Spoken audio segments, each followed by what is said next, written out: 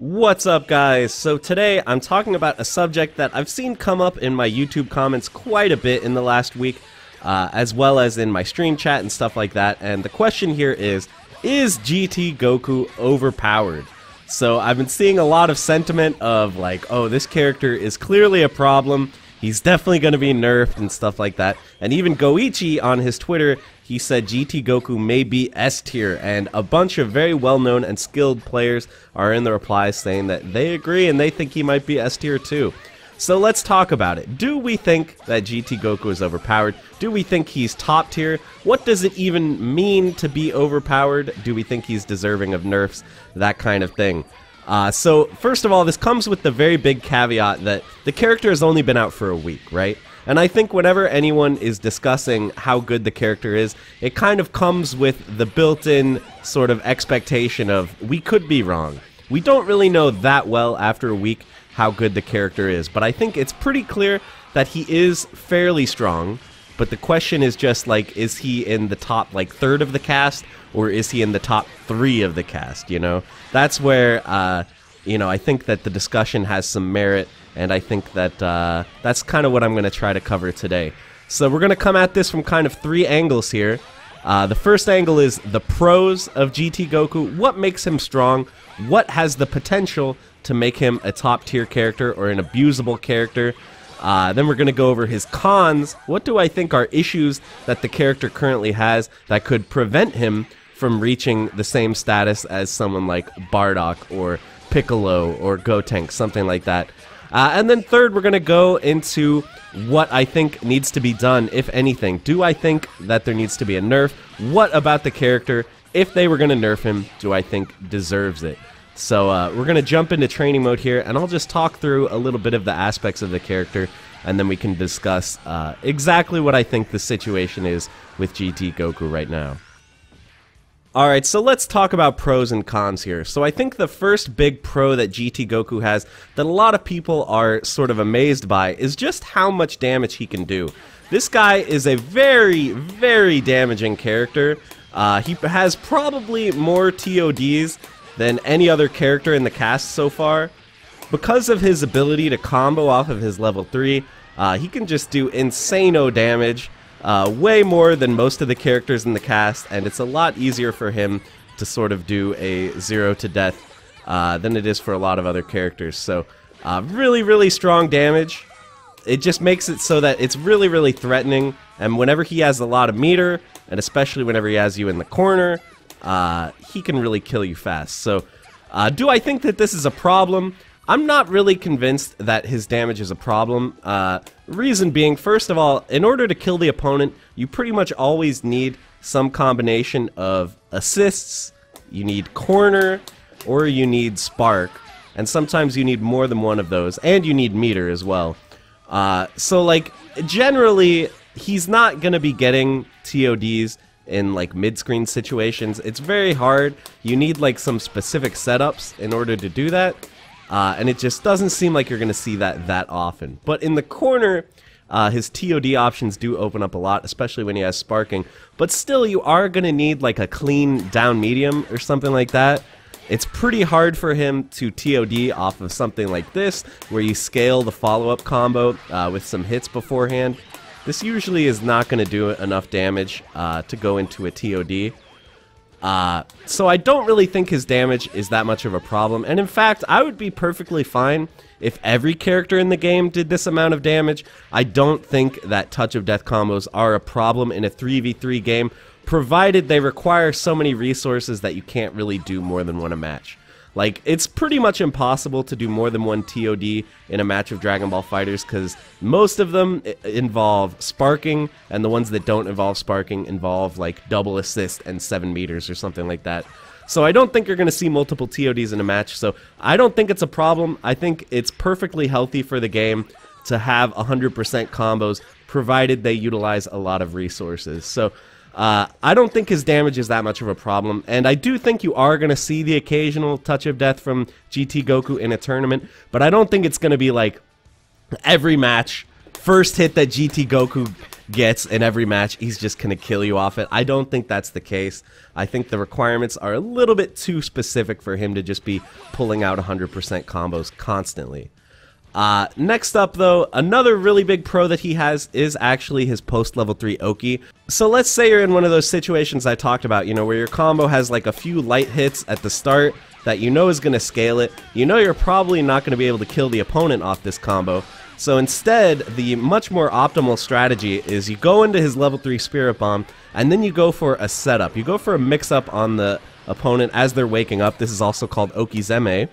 And GT Goku has some of the best post-level 3 Oki in the game off of his Spirit Bomb. It's actually insane how much time you have to set up, you know, to really get an ambiguous mix-up going and deliver it right to the opponent as they wake up. It's really, really crazy. If you think back to what Bardock was like before they nerfed his level 3, Bardock, like, he would land his level 3, he would get a ridiculous 50-50, and then he would kill you off it. And GT Goku gets even better mix-ups post-level 3 than Bardock did. GT Goku's post-level 3 mix-ups are much more robust and ambiguous than Bardock's were, which I know is like crazy to think about, but I think that that's true.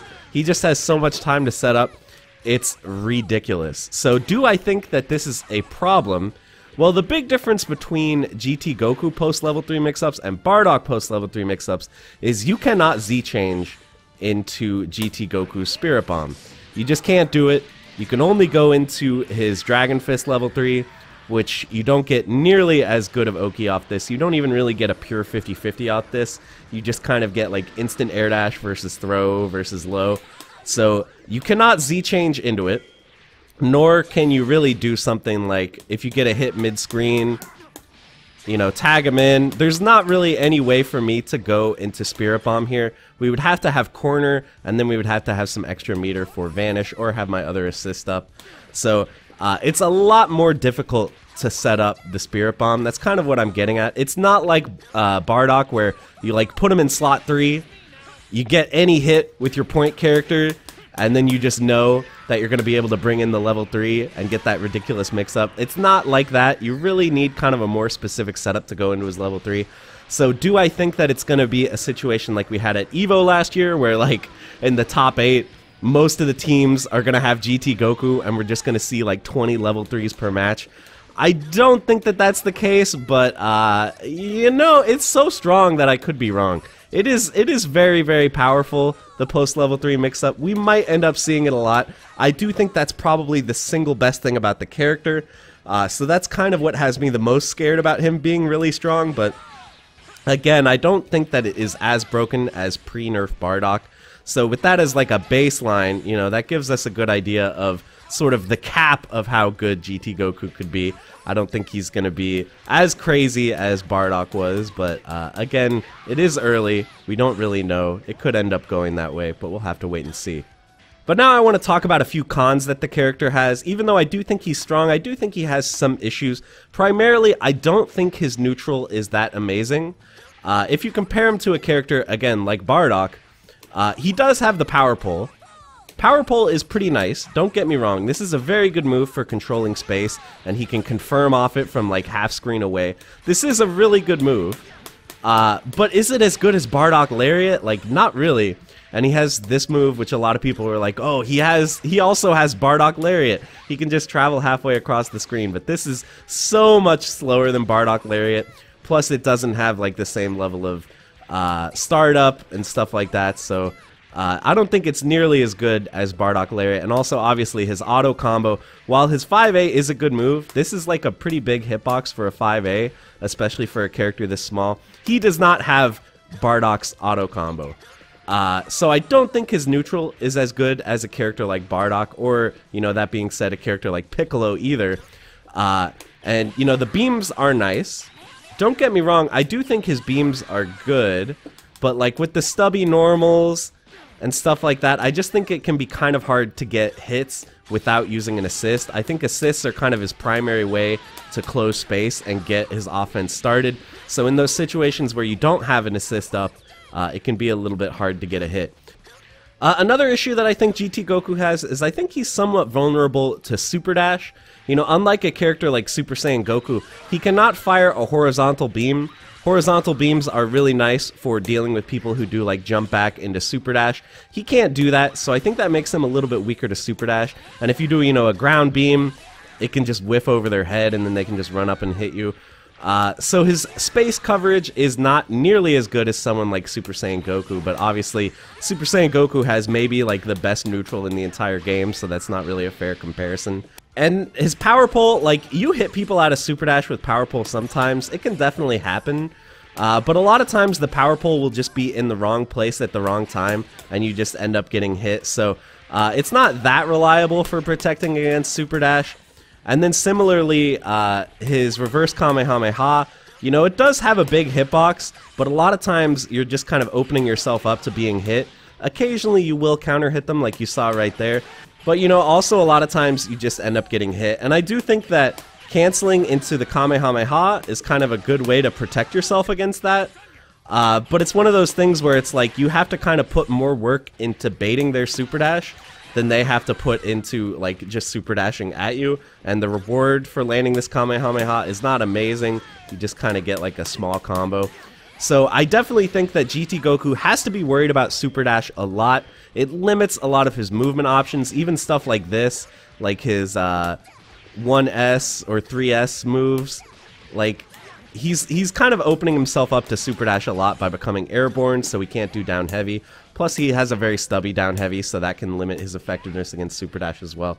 So it's not like Super Dash is just free against him. Obviously, you can bait and punish it pretty easily, but I do think that that's one of his bigger weaknesses. Along with his stubby limbs, I think those are like his two big problems. So I feel like when GT Goku is playing neutral, really his strategy is just like wait for his assist to come up and then use his assists as an opportunity to close the gap, which is not really what you want a character to do. You want your character to have their own options that they bring to the table, not just be reliant on assists.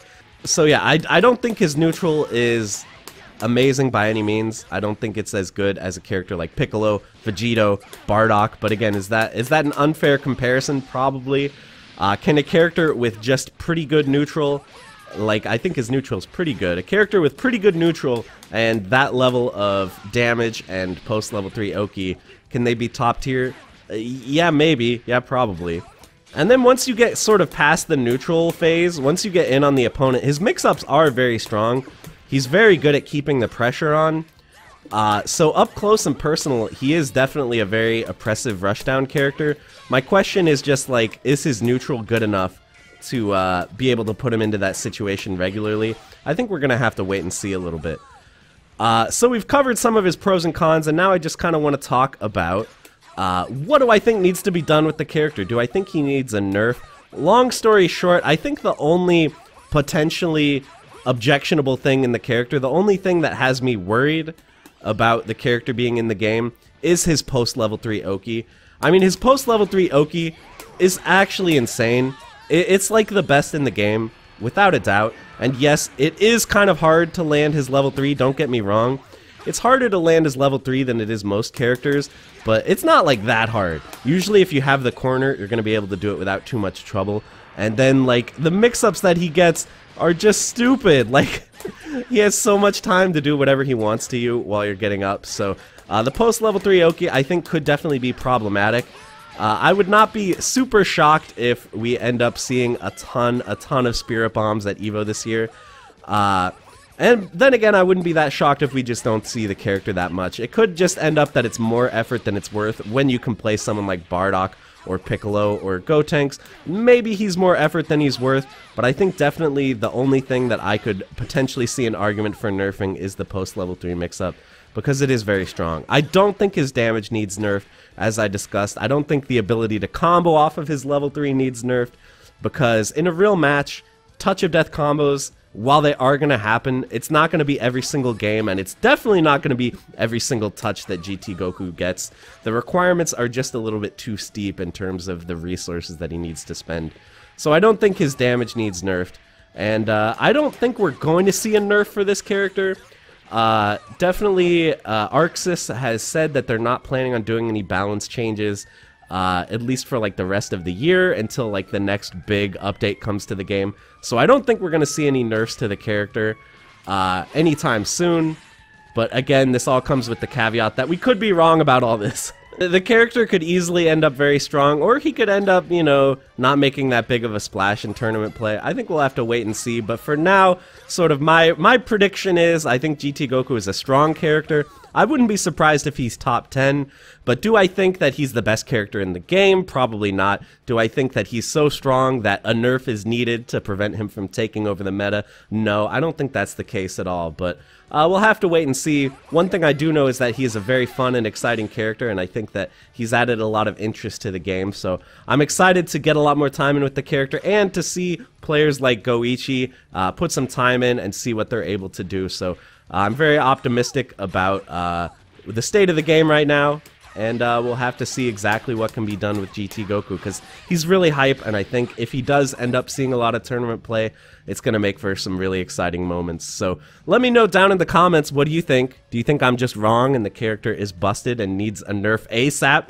Make sure to leave a comment and let me know. But with that, I'm going to end the video. So thank you so much for listening to me ramble, guys. I hope you enjoyed it, and thanks for watching. I will see you in the next one. Bye, everybody.